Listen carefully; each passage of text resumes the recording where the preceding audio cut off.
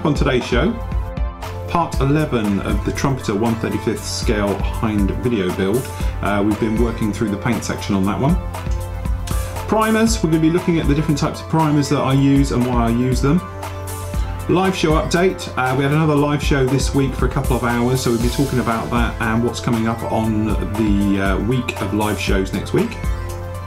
Reviews, we've got the Kinetic 148C Harrier FA2, brand new from them, and also we've got Tamiya's 1/35th scale Mark IV British tank. This is the motorised version with the 1/35th scale figure set. We've also got the prize draw from last month's winner and all the news and gossip from the forum. Hello, welcome to Flory Models. I'm Philip Flory. Good week this week. We've done loads of different bits and pieces. Start off with, we've worked on the Hind, which we're almost done now. A couple more bits to go on to this one. Cadet unmasked, flat coat, final weathering, things like that to go on with this one, and then all the little bits and pieces and aerials. So I reckon the next couple of days this will be finished off. Lots of fun with this one. We cover some new stuff on this. You really want to see this part. If you haven't seen any of the other parts, watch this one, because on here I cover about removing carrier film from decals. I had John over here this week. John Wilkes was with me on Wednesday, and we were talking about it, and I gave it a go and it absolutely worked a treat. So actually what we do is we remove the carrier film from the decal once it's on, so that way you don't get any silvering, and it gives you that painted on look, and then you can do weather the decal as well, chip it, scrape it, fade it at that stage. It's quite a complicated technique. The process is straightforward, but getting the hang of it is a little bit complicated. So I show it in depth on this build. So if you want to eliminate your silvering forevermore, watch this, because it's my brand new technique that I'm going to be using on every single build I do now, because quite frankly it saves all that hassle, and it gives you a more painted on look. So if you ever get trouble with silvering and all things like that, or shininess, this just eliminates all of that in one, so quite good. Also we cover obviously the wash going on, the new style of wash and everything else, so really that's definitely not one to be missed. What I might do at a later date is I'll do the process as a standalone as well. I show it pretty much in depth, so I might just cut that section out and put it into the tips area on the main site. But certainly if you ever have trouble with silvering and stuff like that, then watch part 11 of the Hind build, because it covers it. It's about a 15-minute section just on that, but it's well worth having a look at. Generally going through with the weathering and everything else, there's a few more bits and pieces I'm going to play with and show you in the next probably 2 or 3 more parts to this one, but certainly from my point of view it's coming to an end, and I have loved that build. It's been a lot of fun start to finish. There's not been a part of that I haven't enjoyed, and it has been great laugh.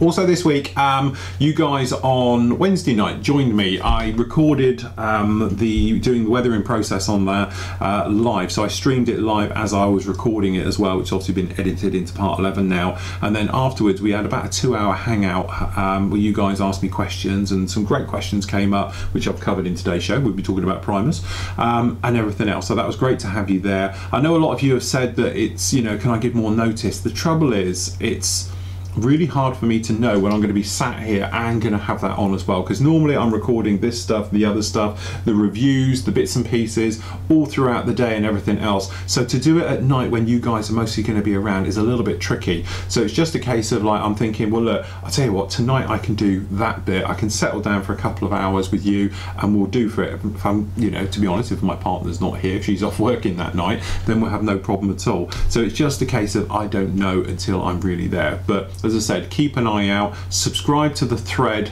just the lead thread in the live video broadcast, and I will post up, and normally I post up and say in an hour I'm going to start, so if you want to join me or anything else. The big news is next week you're going to get me every single night. Okay, what I'm going to do is I'm going to start my post-apocalyptic mayhem vehicle build, and I'm going to do it live every night next week. Okay, so what's going to happen is I'm going to start streaming probably around about 7 to 9 o'clock, maybe go even longer. When I start to run out of time I'll go longer.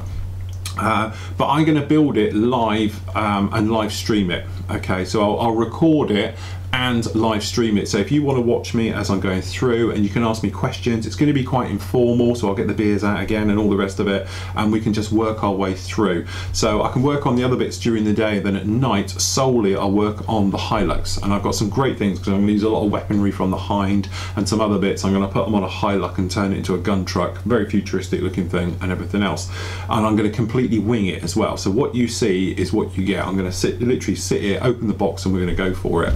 So that's going to be all next week. So obviously it's British summertime we're currently on at the moment, so it's probably going to be, as I said, 7:30, and I'll run it maybe 9-10 o'clock at night, but we're going to do it every single night next week. So if you don't not around and you haven't seen it, don't panic, because obviously you can watch the recording of it.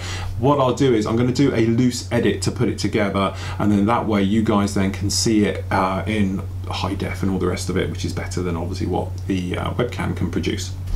So don't panic about not seeing the details, because you can see them obviously at a later date, or if you wanted to, you could just watch it at a later date anyway and go through. But that's the exciting news for next week. So it's going to be a live broadcast every single night next week. The idea is between Monday to Friday I'll get it finished, so that means it's built, you know, obviously painted, weathered, and everything else all within the week. So we'll have it done in 1 week. So the idea is technically it's going to be a 10-hour build. That's how I'm thinking it in my head, and then we can just generally chat and waffle on like we usually do.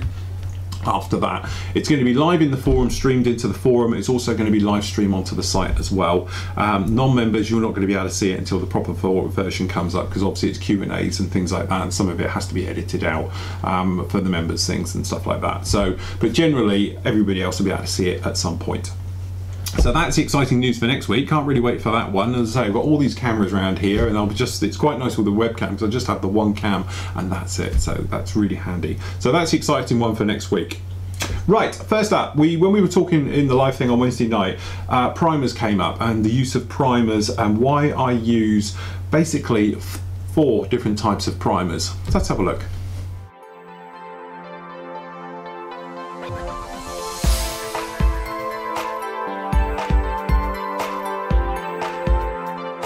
Okay, primers.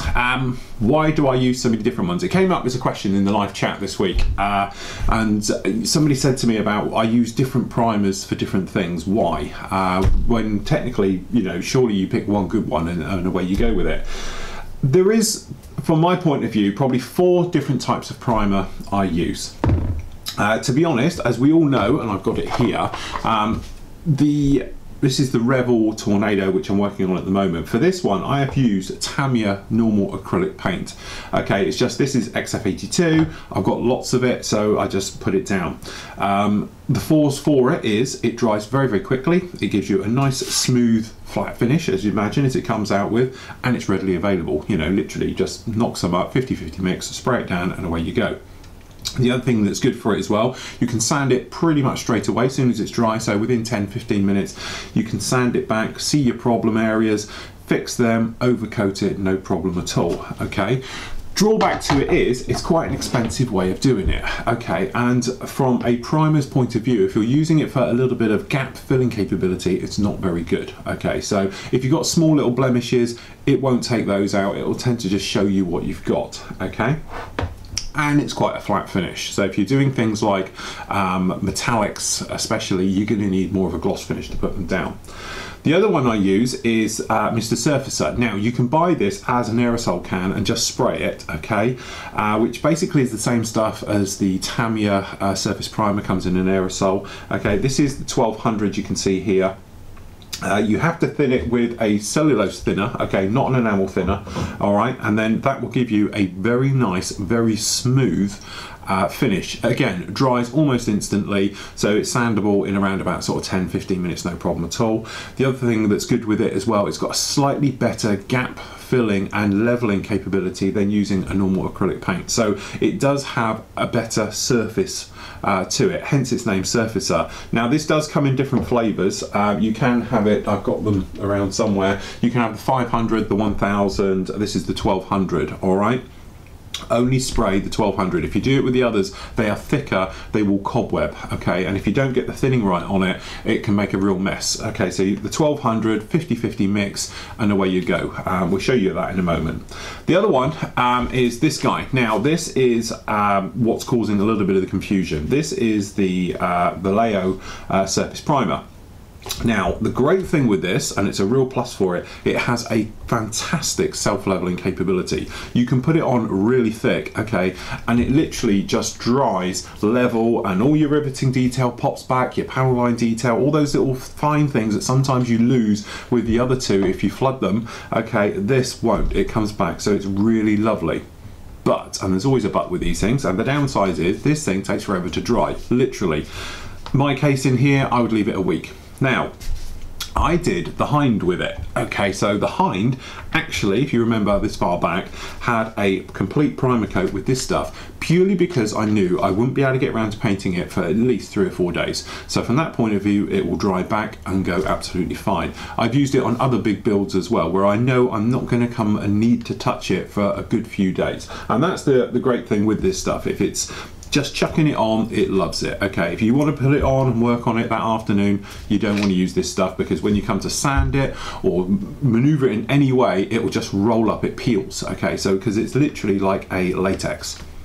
So you put it down there, you go to sand it, it rolls up, it makes a mess. It's almost impossible then to overcoat it without having a step between the lines, because you've actually torn it back to the plastic. But you give this thing a good amount of time, it will dry back, and then obviously you can just sand it as normal, but it's going to take a minimum of 3 days in my temperature, maybe quicker or longer wherever you are in the world with humidity and things like that. But certainly in here, I'm basically calling it a week.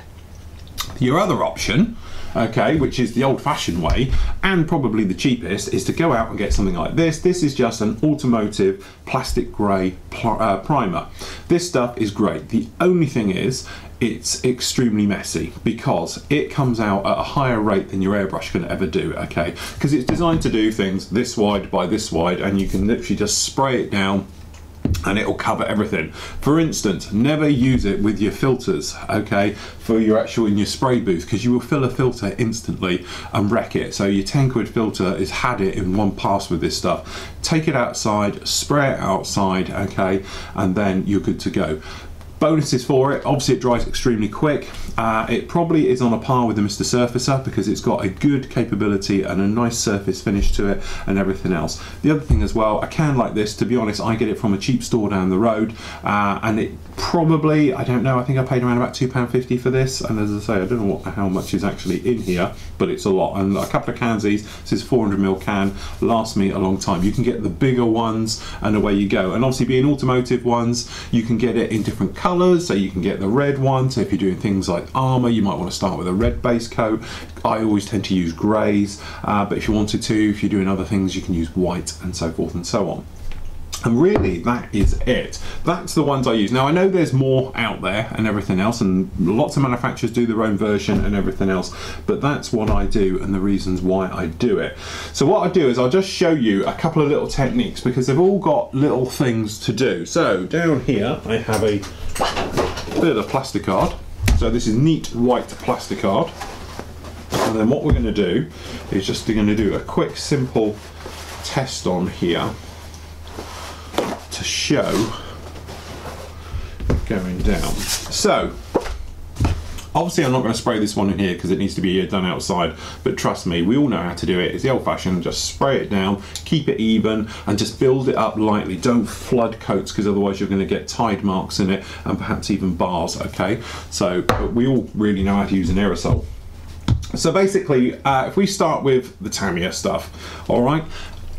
As I said, the great thing about it is we've all got shelf falls with it. You don't have to use grey. I've primed things in green before, I've done it in brown and everything else. It's just a primer, it's no problem. The reason for using grey, it's a neutral colour, so when you put a colour over the top, you're not having a hard time covering it. Like, you wouldn't want to go over a black primer if you were using a light grey colour on top, because it's going to take you forever to fill that in, especially things like white, okay? Tend to use grey because it's just a neutral colour, but as I said, you could literally use anything. You could use white if you wanted to. So, from my point of view, Obviously everybody has their own choice in thinners. My preferred one at the moment is just the Vallejo stuff. I find it works really, really well. So all we do in here, I've got a slightly dirty colour cup. We're just going to pop in here a 50-50 mix. Okay, that's probably a little bit wetter than 50-50.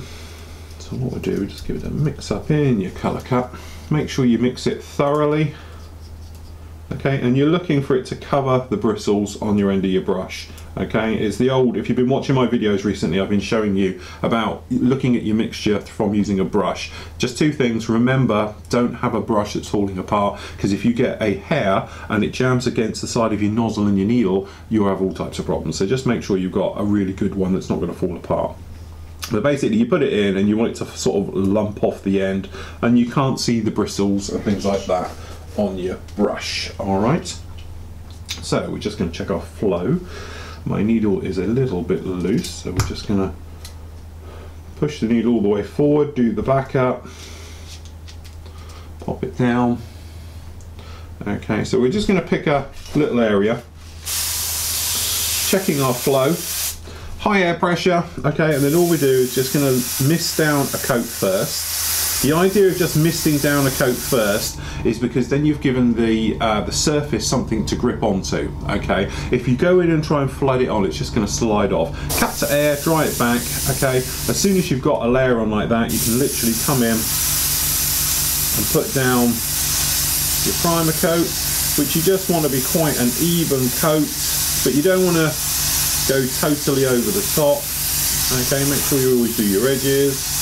Okay, and that is it. So we just tip that one away because we're going to use the same airbrush for everything.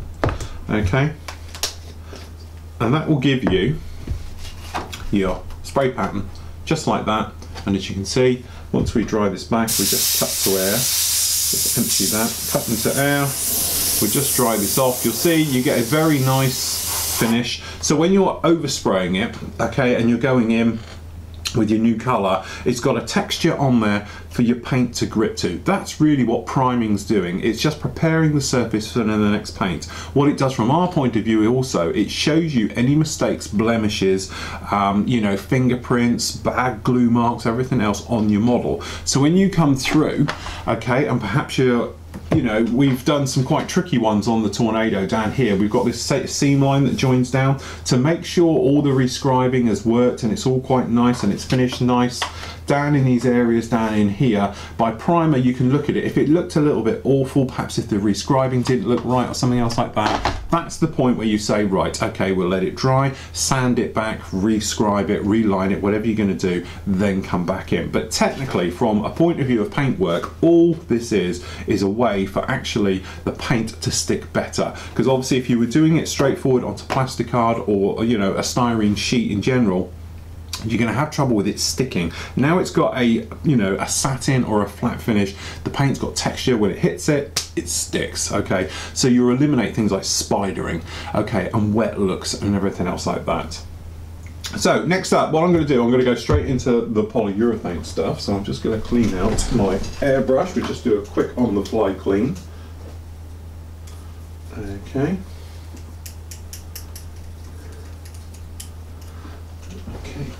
Tooth them out.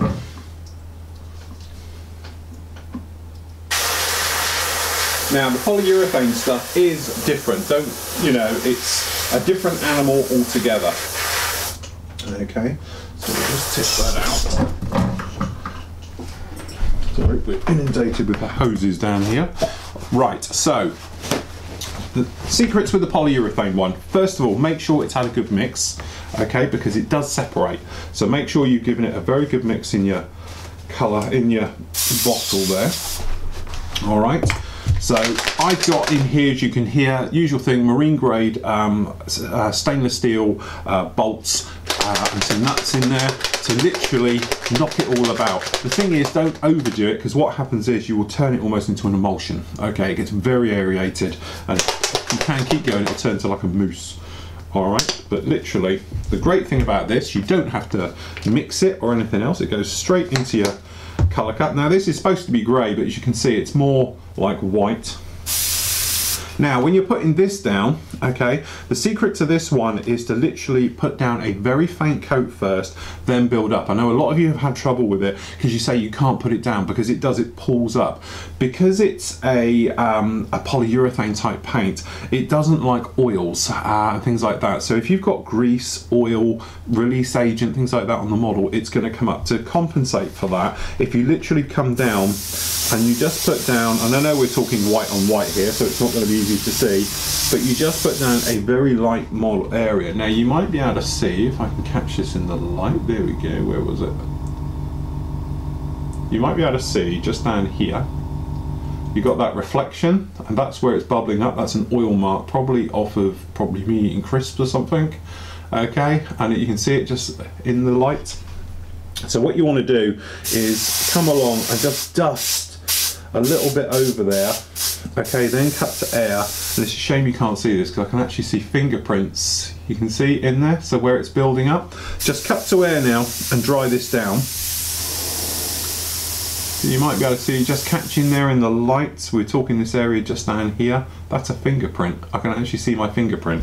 Okay, so what we're going to do, just cut into air, drying it back.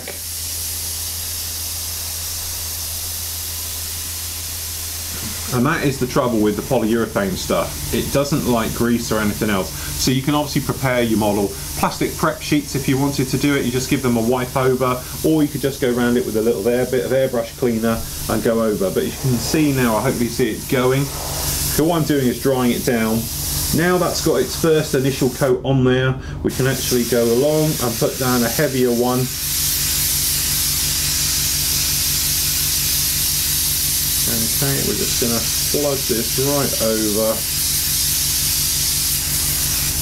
Okay, we'll just cut to air and we'll dry it back, and hopefully you can see, and that's it. But you need that initial footprint, okay, down on there to literally give the rest of it something to bite to. Now the trouble with this is, as we know, it takes a bit to dry, so I'm just going to dry this off in sort of real time.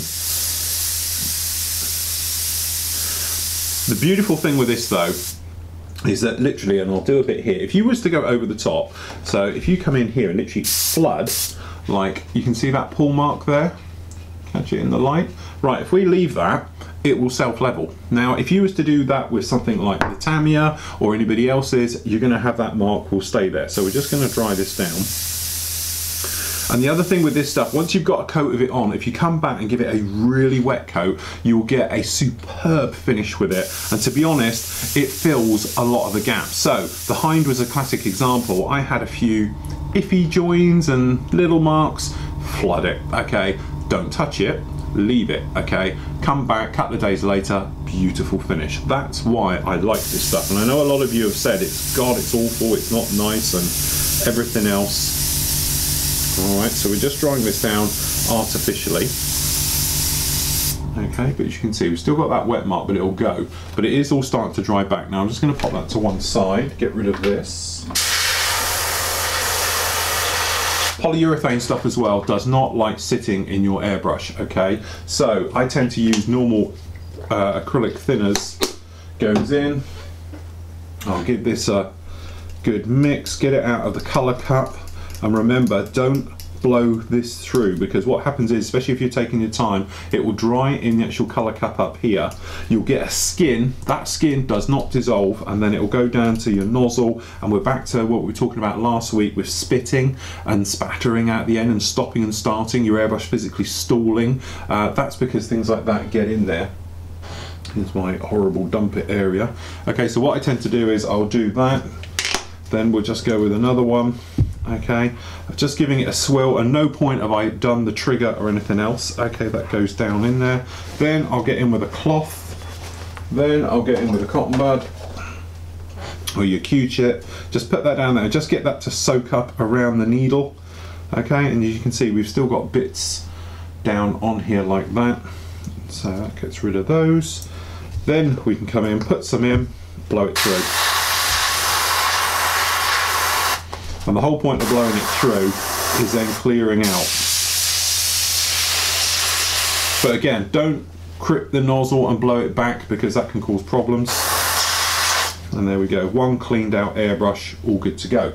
Now, last up is using this stuff. Now this is the Mr. Surfacer, which it is a enamel basically. Okay, it's a cellulose-based product, so it's a completely different animal. And to be honest, we are empty in that one. Where's my other one? We've got lots of it here. That has dried out. 1 second. So up in here, I have my collection. So there we go. We can use a nice clean one. So what I can do is make some up. So as you can imagine, this stuff is pretty thick, pretty gloopy. So what I'm going to do is I'll make myself up a new batch, and that's the way I do it. This is going to need a good mix because, to be honest, it's been sat up there. I tend to buy sort of 6 at a time, buy a pack, so they do hang around a bit. So we'll just do that. So what we're going to do is pop some, this is the self-leveling thinners, okay? So that will go in there. We're just going to put a bit in there, and then what we'll do, we're just going to pop, these have these nice little protective caps that get everywhere on here. So that will go in. Then what we're going to do, it's around about 50-50 mix into there. Then what we'll do, we're just going to pop the lid on that. A bit messy. Can we get things out of those? Right. That one goes on. And then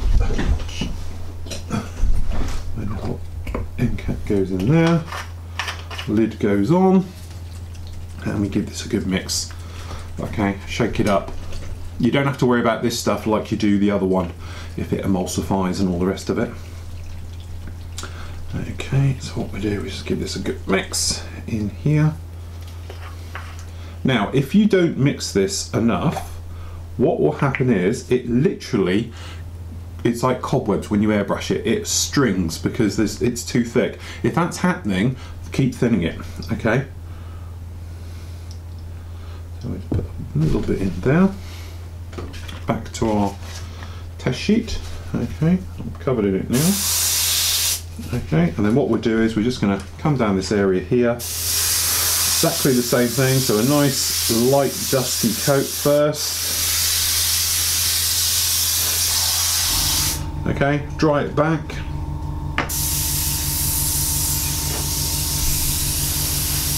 Okay. And then this one, you can come in, put down quite a heavy one.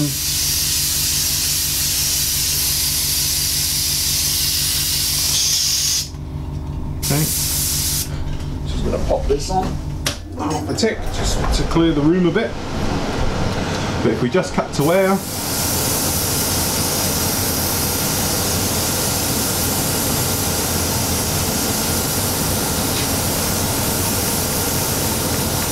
we'll just dry this back.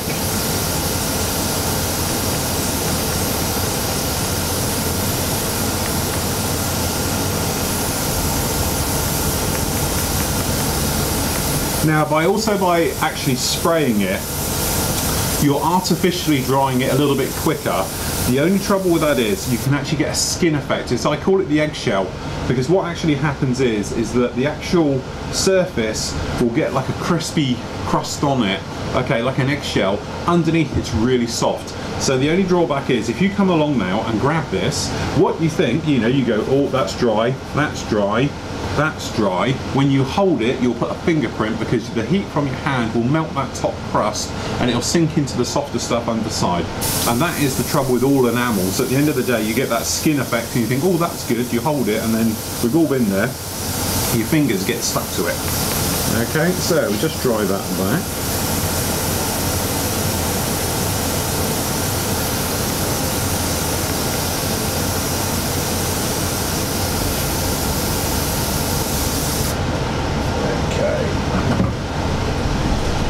In the air a little bit. Right, so what we actually have, you can see it on these, we actually have a system of them all on here. So as you said, we're all touch dry with them all, no problem at all now. Okay, so what we can do is a quick sanding test. So I've got an old sanding sponge here. We can just give them a bit of a rub. Let's get this one in the angle. Okay, so it takes quite a bit of abuse. Okay, no problem there. We move to a slightly newer one. Sorry, it should be that one. That's a bit newer at that end. Sharper. But as you can see, we can sand this and have no problems at all. And we can actually polish it to a very fine coat. I'll just find one of these guys. Okay, this is one of the stronger grit ones. But as you can see, you can sand straight through.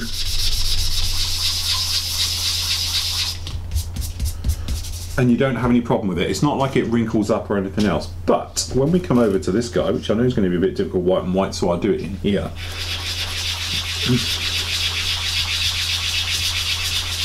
You might be able to see automatically we've rolled up, and this is because it's this stuff.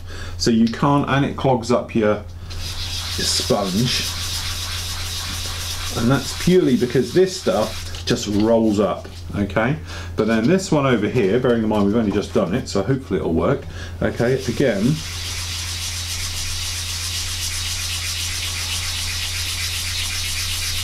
just sands. Okay, very nice, no problem at all. So that is the problem with using this stuff. Okay, but give it a few days, it will dry and you have no problem with it. Recommendation: you can't go wrong with using Tamiya, but it's expensive. Okay, that is the only drawback to it. You could use the rattle cans, but again, you do have the risk of flooding the area, and by the time you've messed around with trying to decant it and all the rest of it, it's a messy process. And let's face it, you know, when you're only saving a bit of like a quid or something else like that, it's really not worth it. The Mr. Surfacer 1200 is a great way of doing it. It's really, really nice, and everything else, it's just a little bit messy. The major drawback to it is the smell. Okay, because obviously being it's lacquer based and all the rest of it, it is going to smell a bit. Or your other option is to literally come in and just use one of the pre-bought ones like Mr. Surfacer, but you're going to have problems with it. That's why I use different ones in a nutshell. If it's going to take a while, I'll use the Mr. Surfacer. If the surface isn't perfect, I'll use this one here, sorry, the polyurethane one. If I want a quick job, straightforward, I'll use the Mr. Surfacer, no problem at all. If I want an even quicker job and I just want to chuck it on, I'll use the Tamiya one. So there is no real best one to use. They're all really good. It's just up to you on how you want to use them. If you want to use them, you know, and just stick with using Mr. Surfacer, as you've seen, it's perfect, no problem at all. If you're just not too sure and you're just, you know, it's starting out, something else like that, just do a 50-50 mix with Tamiya, because that's a great way of doing it, and everything else. Time's on your side, then obviously you've got the polyurethane. So there we go, primers. No easy answer to it, but I hope we've covered all the bases. Okay, so there you go, that's primers. There's no particular reason why I just use you know, one primer. As I said, if it's in a situation where it's not perfect and it's not brilliant, I'll probably go for the polyurethane and flood it and let it self-level and smooth all those imperfections out. If it's a quick job and something small, I'll usually, as I say, I'll reach for the Tamiya, just do a 50-50 mix, blow it in, and away we go. If it's something that's not bad all over, got a bit of time, no problem, I'll go with the Mr. Surfacer route, okay? If it's the big stuff, now I'm talking the really big stuff, I'm like the Space Shuttle. To be honest, when I did the Space Shuttle with the booster set and everything else, it was done from rattle cans, purely because it's just so much easier to do it. You can take it out, you can blast it down, and it's not going to cost a fortune, because as I say, one of these will do tons of it. Yes, you can decant this stuff into the other one. It's just extremely messy, it stinks and all the rest of it, and I think for the hassle that all goes into it, I really can't be bothered. It's just as easy to go out this out, hang it on a wire, spray it, and away you go, and do it like that. But if you're doing something like airliners, big stuff that's, you know, that hasn't got small details and all the rest of it, then I would go for this. Just remember, keep it very light mists as you're going down and build it up. Don't just do heavy passes, because you're going to flood it and you're going to lose all your detail when you do it on a can, because it's not designed for doing fine detail. That's where an airbrush comes in, because the amount that it's pushing out is a lot smaller than obviously an automotive type things. But there we go, that's primers. Hopefully that's helped the reasons why I use so many. A lot of the stuff, as you'll notice with all of mine, I do have multiples of things, and it just depends either on my mood or on a situation. I might think this might work slightly better in this situation, and that's why I'll switch to it. Other things, I'll just use that same thing. I haven't found anything better time and time again. Okay, and that's basically how I run through it. Okay, next up, reviews. We got some cracking reviews for this week, so we're going to start off with the all-new Kinetic FA2 Sea Harrier.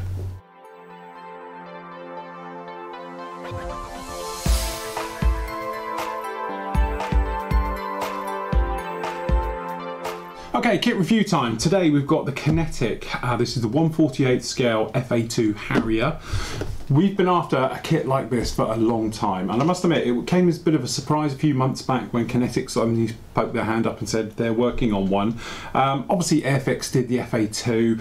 1/48 scale, that's really it. Airfix are the only ones who've really sort of tackled the kit. It was recessed panel lines, but it's a very old Airfix kit, and to be honest it was soft. It wasn't very good. It had raised details on the wings because it was taken from the FARS1, which is you know, obviously the first generation of the Harrier.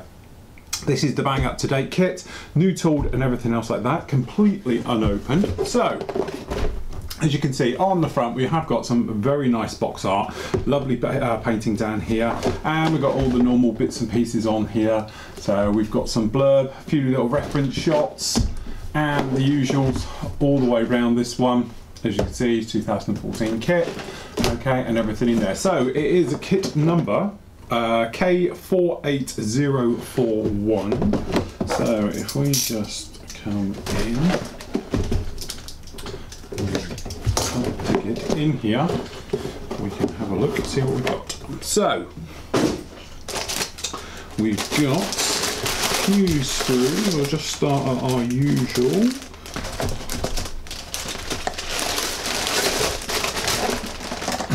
So we've got a nice big decal sheet. We've got a little bit of photo etch, which is very thin and bent. Okay, so we've got quite a cheap instruction sheet to it. Looks like someone did it on a photocopier, to be honest. So usual thing, we've got the parts trees basically down here. We've got the colour callouts in a nice spread of colours. So we've got the Humbrals, we've got the GSI colours, the Italeri now, which is different. Tamiya, not many of those to be honest. It's even got the MIG ammo colours, although there's none of it in there, but they're in the chart. Vallejo and the Model Air. So, usual thing, if you can imagine, we're going straight in with the cockpit. You've got an option, looks like, on the cockpit. Which be interesting to see what that option is. Does that mean there's another version? I was only aware of one. It looks like it goes together pretty much like the 72nd ones, as in that we've got these back system which doubles up as a wheel well for the fan, and then going through, the seat going in, and the bits and pieces. As I say, it's a bit strange it's on an angle like this. And then it looks like we do have working fans. I'm not a mass fan of this. I can't imagine why anybody would want to move them around, but if you did want to do it, it looks like the nozzles themselves will all swing because they are joined up in that sort of, I think it was the 1/32 Revel GR1 Harrier, the original one that was the Navy US one as well, Marine one, but as you say, look a bit odd. So usual things, poking all those bits and pieces inside. With the air brake obviously open and closed, nice detail. The fans, for the actual ducting system, you can have the little side vents open or closed, which is pretty good. Usual things going in, wings, two halves going together, top section going on, obviously positioning then, so I think we'd have it manoeuvring around. Okay, then we got gear going in. As you can imagine, right the way through, usual things, the doors, I can't see any problems with any of this anywhere at all. It's saying for drilling out some of the holes, so it makes you wonder if there would be another version coming, but how they'd make another version out of this one is beyond me. Going up and close, weapons fit, AMRAAM, Sea Eagle, Aiden cannon and sidewinder fit, which is the standard to the Harrier. And then obviously we've got the bits and pieces going down there, that weapons fit going on, pretty standard. And then we've got the cockpit set, the refueling probe, canopy open or closed. as it goes right the way through. Okay, so which is very nice, which has been after for a while. We do have the positionable flaps, okay, which is a very nice touch to see. It's about time we've seen that. And then we've got the common markings all going down there for all the decal placements. And then for the other side, and for the one, so these were the decommissioning schemes that the actual Navy had. So this was 800 squadrons. It was always very striking with that red back. It was always a nightmare putting that decal on. Okay, and then we've got the other one as well, which was the final one I remember, which had the original blue right the way over the top, okay, for 899 squadron and everything else. Okay, and then just down here you've got the normal markings for the low vis if you wanted to do it for 801 and 800 as well. But as I said, this is all the decommissioning schemes that the actual aircraft have. But it's quite nice because you've got all the information about the last cruise, the detachments, 2005, onto Illustrious as well, which is quite a nice touch. And we've got the Alton March ones and the disbandment ones of 2006. I know this quite well because I used to live just down the road from this, and I used to spend many a happy afternoon at the end of runway 27 at Alton in a farmer's field, having Harriers hovering right over your head. Nothing better. Okay, so if we have a look at the decal sheet, as you can see, this does need to be a very thick, big decal because it needs to conform over the back of a Harrier. Very complex curve to it, so if it's not thick it would tear and everything else, and it looks actually very thick, but you're going to need that, to be honest. But the rest of them beautifully printed. It's absolutely gloss like all over it, which is really, really nice. To be honest, they all look really thick, but I think you'll get away with it. Minimal carrier film on it all as well, so very nicely printed. But to be honest, it's cartograph decal, so you sort of expect that, but it does look very, very nice. Clean, crisp all the way through, as you can see. Plenty of different bits and pieces going on here for the different markings and everything else, and obviously we've got all the stencil data, but again, really nice. We've got all the numbers down here, so you can make up any particular aircraft you want out of any of these schemes, which is a very nice touch. Basically, any of the Harrier fleet that were around in 2005, 2007 time, you can make one from it, which is a very nice touch. Okay, so a tiny little bit of photo etch, which is extremely thin because it's bent already. These have got the fences for the wings, it looks like. I'm not sure what the other little bits are. A little bit of PE down there, but you can see quite nicely done, although I almost lost it. I'm going to tuck them inside there. Okay, so first bag up, we have, these are sticky bags, so we can peel these. As I say, we've been waiting for a decent Harrier for a while. It'd be nice if they redid the entire 48th scale. So first impressions, it's a very nice strong styrene, extremely hard, crispy. It's not the soft type, which is lovely to see. Looking at it, the detail, a little bit soft. It's a tiny little bit soft with the actual rescribing, but I think it's good enough. Certainly it's got that effect where the riveting seems to be pretty much in scale, everything in. As I say, it's just a little bit shallow, and then other things, perhaps like around this tail back here, is a little bit harder. If I just drop this camera in just a little bit, you can probably see, catch it in the light. See, it's quite hard, as you can see, because of the system we have here to show it. You can see that we've got some bigger markings here on the tail and everything else, but generally from what I remember of Harriers, and as I say, unfortunately haven't been around them for a while, it looks pretty good, nicely done. It's a little bit soft down here on the bottom edge where the mold's wrapping around, as we've said before, and I'm wondering, I spoke about when we was doing the thing about, I'm wondering if you could backdate it or something.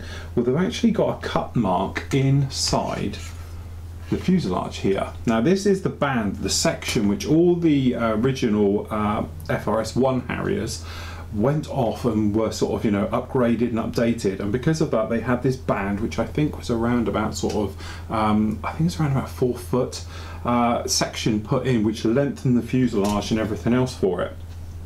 But I don't know if you would chop that out, it would just make it join, because obviously everything would be slightly different. But it does make you wonder why it is completely cut all the way in there, if they're going to try and release another version. But obviously the nose is different, so I can't understand how they would make that work, because just taking that out doesn't make an FRS-1. You'd have to do the nose as well, and I can't see a cut point on the nose unless they're going to come up with some clever, ingenious way. On the inside, as you can see, we've got some locating areas, some various things like that. Ejector pins are pretty much level. You've got one here. You're going to have to sand that one out because otherwise it's going to interfere with the other one, but pretty standard stuff. But generally all over it, the riveting detail seems to be pretty good. It does fade off in these middle sections, but generally, you know, it's all pretty much there. Can't complain about it. It does look nice, and it is nice it's that hard styrene instead of the soft one. Okay, so in bag 2. Okay, we'll do the big one first. So this is the wing, top of the wing, and if we catch it in the light, you can see we've got quite nice detail. Pretty much spot on. It's a nice smooth, pretty riveting. It looks like it's got the correct top on it as well. Working its way around the ring. These vortex generators, they're quite thin. I think they'll work. They are, I would say, at the wrong angle. It looks like they're actually perfectly with the angle, where I always thought they were slightly offset to generate more sort of vortexes. The idea behind these is that literally it creates more sort of rough air for the control surfaces to work better. So by generating more rough air over the top of the wing, it generates more lift and things like that. So pretty good on all of that. I'm having quite a good look and finding quite hard to come up with things. It's a little bit flashy around it, but no problems at all. Down on the inside, no problem. I'm guessing the old puffer jets, because obviously we've got this one down here and in there, they would be nicer to have them detailed a little bit more, but I think we'll get away with that. This is little holes in here and that go with these, obviously for controlling the aircraft and its roll when it's in the hover. I've got a little tiny ejector pin mark which is down in the middle of these, which would have been nicer to see that not particularly there, but generally pretty good all over the rest of that. Obviously details, this is the nose wheel detail for this guy down here, but generally as you can see we've got some nice riveting detail and everything else going over with these tail planes, so that's pretty good. And then we've got no problem with these intakes, they look to be nice and smooth. It's a two-part system, so we've got an inside, so that's quite nice with the actual internal, so we've got no ejector pin marks in there. The actual little doors running in, they're pretty good. As I say, instrument panels, you can either have the twin one or the single. Now I'm going to have to do my homework here, but I always imagined there wasn't a twin one on the FA2. I thought it just had the single. So I don't know what it's saying about a different choice in that, but as I say, I am out of the loop of it.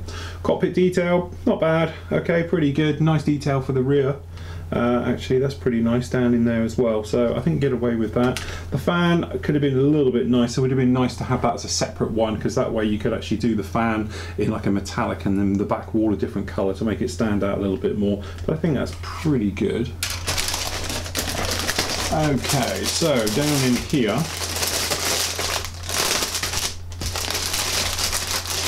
we have,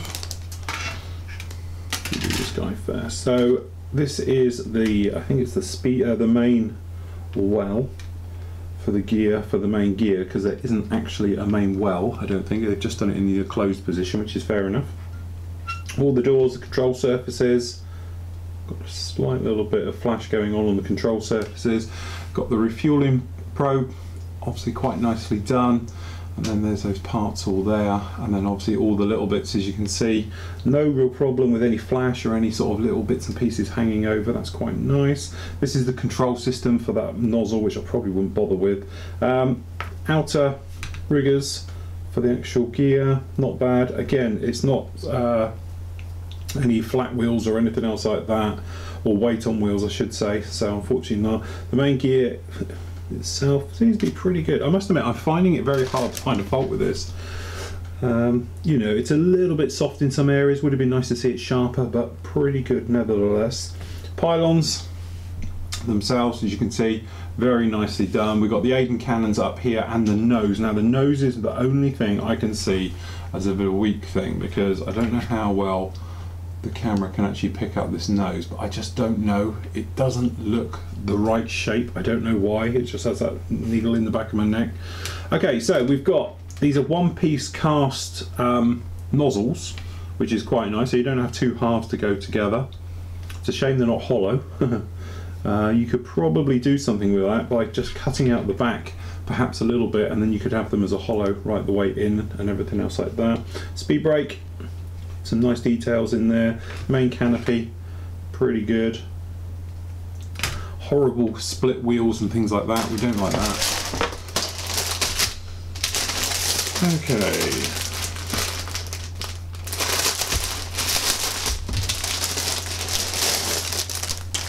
Right, looks like we've got a mirrored pair, which makes sense. So we've actually got here, we've got the fuel tanks looking pretty good, so we've got some nice riveting detail and things like that going on with those. That's quite nice. Moving down to here, so we've got the sidewinders, we've got the actual sway braces, things like that for the missiles. We've got smaller fuel tanks. Okay, weapon rails as we're going right the way through. A little air scoop there, which is for the Sea Eagle, I do believe. And then obviously the Sea Eagle missile itself. Quite a nice touch. AMRAAM missiles. So not too bad at all, those. Okay, so we have clear part. Actually, that looks quite nice. A little bit of flash on this guy. You probably see it on the edge here.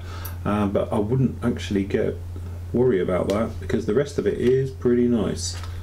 You might be able to get away with a wash to do the deck cord on the top of this, so that hasn't too bad at all. But generally, that's very nice, clear.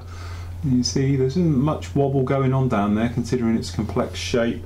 Got the windscreen wiper moulded in. Sometimes that's nicer to have as a loose fit, and then you can put it on afterwards once you paint it up. But generally quite nice. And then obviously we've got all the lights and the various things for it.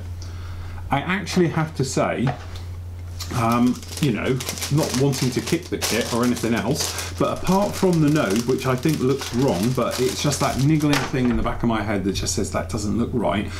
Actually, I have to say that looks like a cracking kit. It's everything we wanted in a Harrier, especially the FA2, because I think that sort of gets overlooked a little bit. But as a Harrier fan and knowing the aircraft quite well, it certainly seems to tick all my boxes. A few little things like, why has it got the split for the rear fuselage? You know, I can't imagine a conversion coming along. It'd just be easier just to do a new fuselage and go for it like that. But certainly it's got everything I would be looking for in a Harrier. It's recessed detail, which is lovely. It's got obviously positionable flaps up and down, which is great because you can have it in the downward position, which is a first for the Harrier off the bat. And then obviously you've got all the little bits and pieces to really detail it up and to turn it into a fantastic model. So there you go. If you are in the mood for an FA2, and let's face it, I can't see why you wouldn't be, this is definitely the kit to get.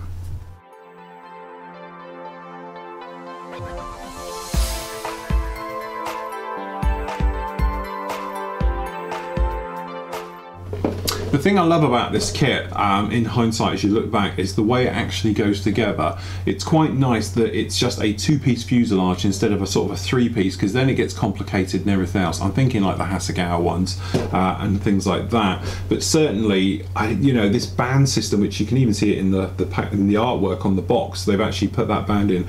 There's a cut in there.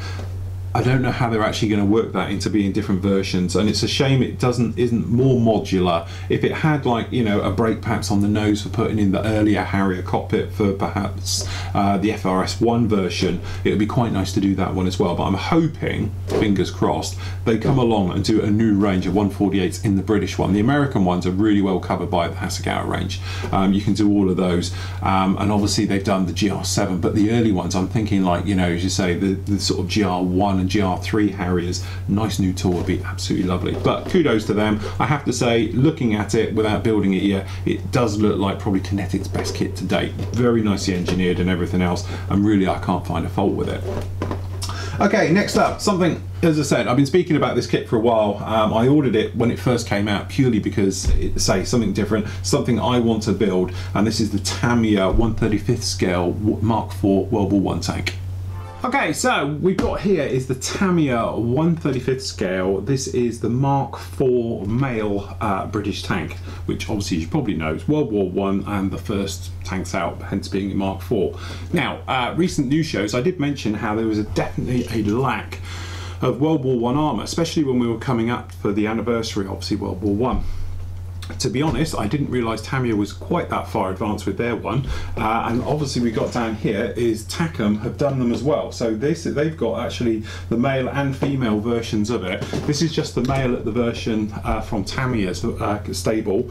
This one though comes with a motor, so it's actually drivable. Okay, and this is the export version, which comes with a set of figures, which is Tamiya's new set, which you can buy as a standalone as well. Okay, which is something we'll cover later on.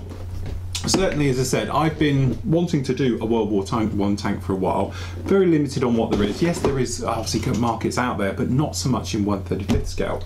So anyway, here we go. We've got very nice box art, as you can imagine, going right the way through. As I said, this is the export version, which comes with their 5-figure set, which is quite nice. It has the motor, little bits down there. There's a couple of decal options for this particular one. As you can see, it's pretty much down here, so usual bits and pieces, obviously showing the other one there as well, and it says it runs on one AA battery, and it's got the figure set in there as well. The kit number for this one is, where's the kit number gone? Kit number is item number 30057-6900. As I said, export version comes with the figure sets. I don't know other ones. This one I bought, I had it on pre-order with Lucky Model in Japan, Hong Kong. So that was it. So export version, I don't know quite what they mean by that. It could be all the ones that aren't in perhaps Japan will have the figures and won't. So not sure how that's actually going to work. Anyway, in the box we have the said figures, which we'll look at in a moment. Okay, and as you can see, it's a pretty stuffed box with all this stuff down here. We've got a little bit of notice about the, I presume this is the drive sprocket for it, how that goes together. Here we've got quite a weighty bag of all the bits here, as you can see. So we've got some pretty mechanical looking stuff in here, Allen keys, there's our motor and everything else on our switch unit. You know, I know there's people and they've said about why put a motor in it, it's rubbish and all the rest of it. It's just a little bit of fun, why not? If it's in there, build it, you know, you paid for it. I'm assuming this is more drive wheel stuff, which is probably what that paper notice was about, because it looks like it's very similar to that one down in there. Link sets, obviously we'll go through those in a moment. And then this is, I think, goes along with the other one, sprue wide. We'll have to check on that one goes out. And as you can see, it's a pretty stuffed box here. It's quite a lot of bits and pieces going on down in here. And then we have our instructions. Okay. So we've got some decals to look at the moment. This is for the figures. As I say, it's all a bit odd, all of this one, because we've got some various things in here. So we've got a sheet on background information, talking all about the actual vehicle itself. Okay, and we've got the pull out with all the markings, as you can see right the way across there, and we've got some nice detailed shots of the real thing. So we've got a few little reference shots down in there. If I put them on the close-up, you can see this is the male. Now the difference between the male and the female, if you're wondering, is the male has the gun, the cannons. Okay, the female has the machine gun. And they do the hermaphrodite one, which has got both. It's got machine guns and cannons on there. So that is your general difference between it. But generally, the male ones just had the 6-pounder guns on the outward ones. They all had the machine guns on the front, but it's just the way it was actually fitted out.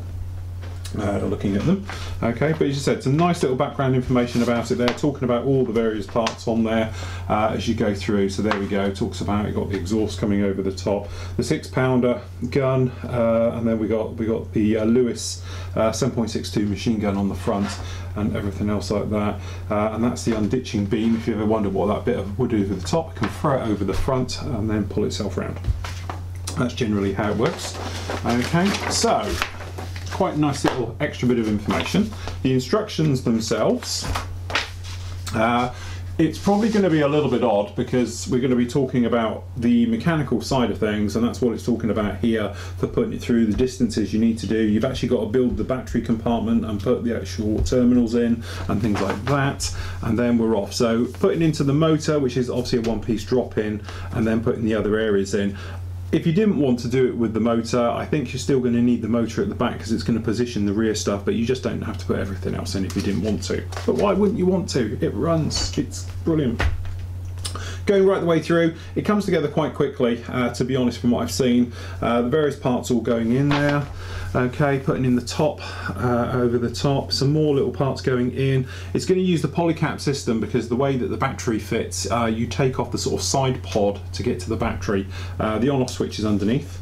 Okay, so there we go, some more bits and pieces going in there, and then putting in all the little road wheels for the tracks to run on, talking about holding them into place with tape, which is a nice thing because the side bits lock it all down and in. So when the side plates go on, it holds all those little road wheels in position. Okay, some more things, talking about the road wheels on the other side, doing the same for the other one, more sprockets going in, then putting in the drives, the Lewis machine guns up at the front and around the rear.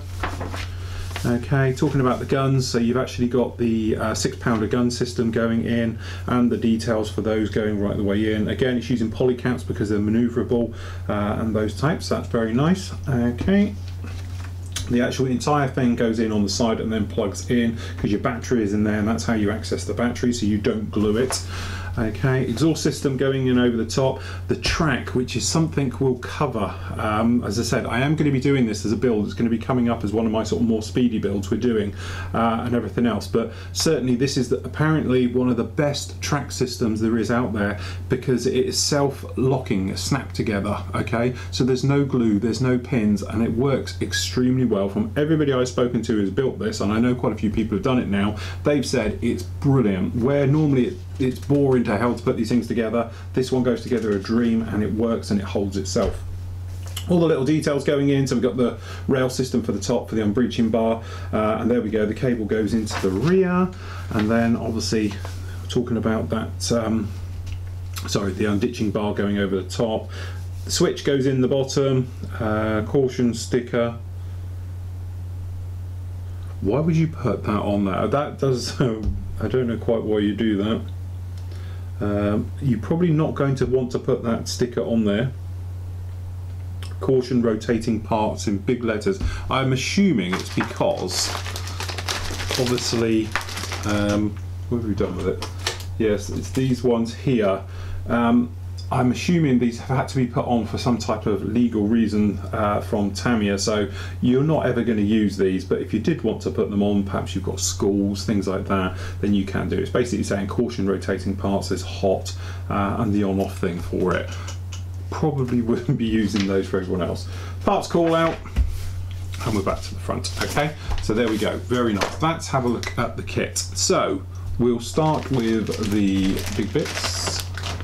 Start in here, so stapled together in one bag. Hey, let's pass the parcel, and in bag 2. Okay, so in here, this is obviously the side ones, and what we're looking at is obviously the detail, as you can see, is beautifully done. Okay, for all of this stuff. So this is where your road wheels, this is obviously the outer looking in, and it looks absolutely fantastic. It's probably the better way up for it, as it shows how it would go along, something like this. Okay, down in there, quite a nice thing. The unditching bar, you can see at the back, so it's got the bolts running through it. It's not much to it like that. A couple of little things. Okay, and again on the inside, this is where all your road wheels are going to click into, or slide onto, I should say. Okay, and everything else, and you've got the cogs and the various bits for the rear. It's just a mirror as that goes over, so pretty straightforward. Some more of the detail on this side. So again, we're looking down onto these, and it goes that way. Okay, as you can see, not tons of detail. Obviously this is the insides of them, which is nothing, but when you get to the outside, as you can see, actually very nice detail on these. The bolt system, I think that'll take a wash. It's very nice, very sharp, probably what we expect of Tamiya anyway, but generally that's really nice stuff all over that. And on the other side, as you can see, and then down on these, as you can see, that bolting is all really nice system on that one. And obviously these are going to be able your polycaps in there for actually doing the system, so it can actually hold that side pod on for the battery.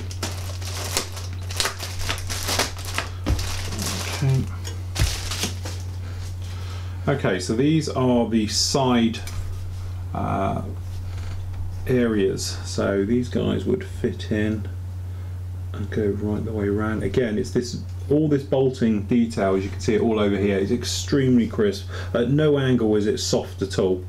So it doesn't sort of fade off on corners and everything else, and you've got nice joins in here with this plating that goes in and where it's bolted in and everything else like that. So that's really nice, as you can see, all the way down here.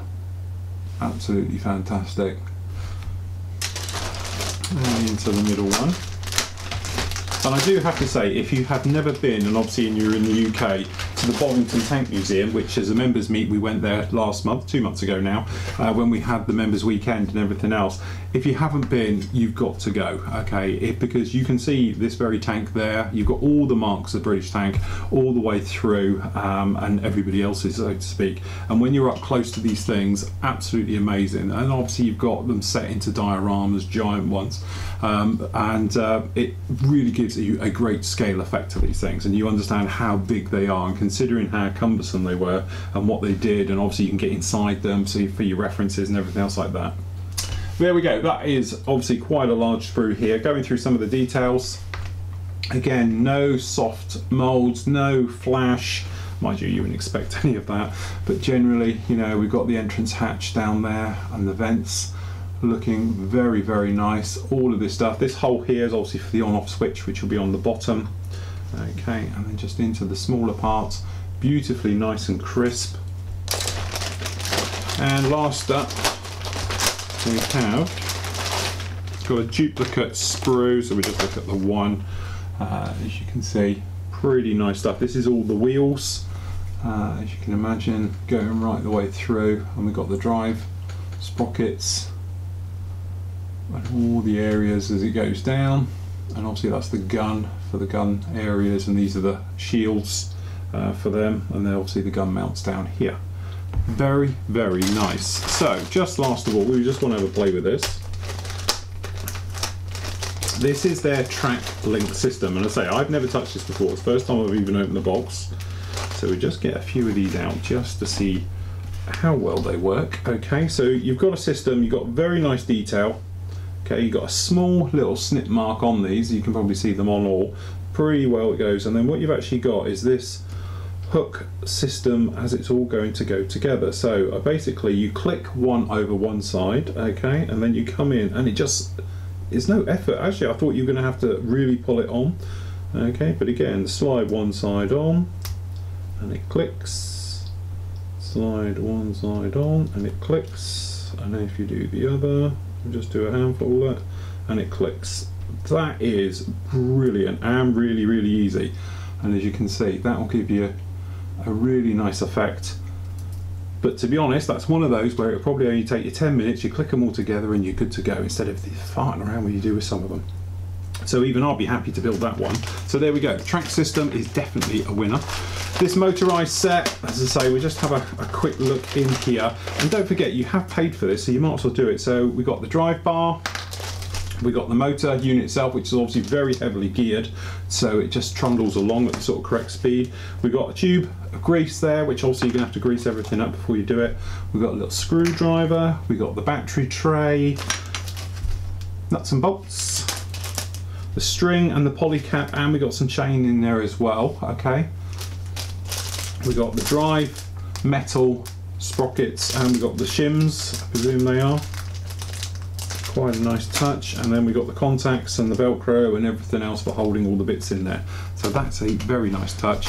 And then, as I said, we've got more gearing sets and everything in there, so like that. Okay, so last up we have the crew figures.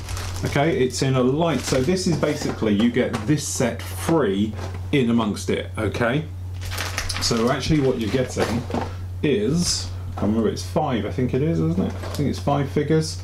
So yeah, in this one here you get the officer standing, the rifleman running, kneeling, okay, obviously half and half. You've got the machine gunner lying down, and obviously you get a little bit of gear around them as well, and obviously you got your colour callouts and the various things on there.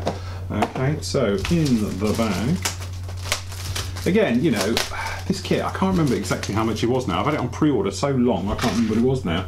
I think it's around about the sort of £50 mark, but you do get, you know, obviously the motor, it can't be cheap and all the rest of it, and you get the figure set. So if you do want to do a diorama and things like that, you've certainly got the option for it.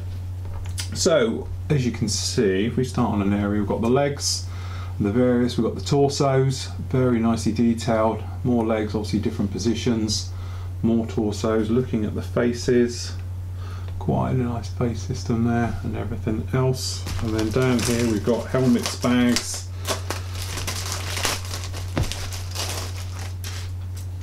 so we've got the Lewis machine gun down there, we've got the actual the helmets and the baggage and all the bits and pieces, and we've got the rifles bayoneted and not. Okay, and this one just the same? Yeah, it's just the same, it's just a mirror. Okay, so I just want to see what the difference is between what you get in here and here. So that's the difference. Starter for 10, obviously, different colour plastic. So the one comes from the kit is light grey, the standalone is just normal. And then we've got the bits there. You don't get instructions with it or anything else like that, so, but obviously you don't really need them because you can see how they go together on the back, just like that. So there we go, that is it. World War I, absolutely fantastic that it's getting the recognition it deserves. It's certainly been overlooked over the years, by myself included. I am just as guilty as everybody else. Okay, but after building the Wingnut Wings kit, and hopefully I'm going to be building this one very, very soon, it should sort of, you know, pick up the old interest again. We will have next week, we've got, these are the Take-'em kits, which, you know, we've done reviews on them recently, but obviously, you know, if you're watching this at a later date, have a look for the Take-'em one, because we've got the Mark IV, which is the same tank as a male and a female version. But as I said, I'm going to be reviewing both of these next week.